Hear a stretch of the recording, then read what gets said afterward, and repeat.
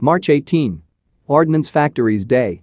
The Ordnance Factories Day is observed in India on March 18 every year.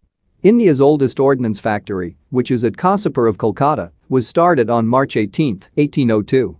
OFB is the 37th largest defense equipment manufacturer globally, second largest in Asia, and the largest in India.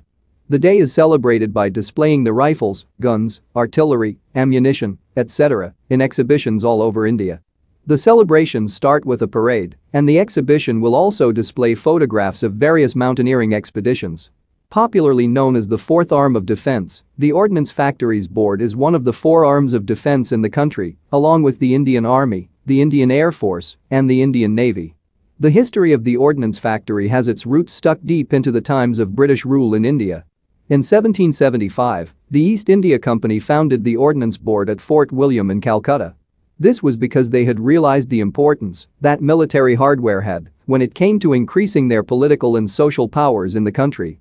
The National Ordnance Factories Day is quite important in India, especially since it is the need of the hour for every citizen to know about the proper arms and ammunition required for the country's security. Moreover, it is also important for them to know about the defense measures that the country is taking for its safety. The factories celebrate Ordnance Factories Day by exhibiting and displaying guns, rifles, ammunition, artillery, and much more. Furthermore, these exhibitions are open to the public too. On this day, workers of all classes and departments within the various industrial weapons facilities take part in the occasions. The celebration of the Ordnance Factories Day in India usually starts with a flag hoisting ceremony and the singing of the national anthem.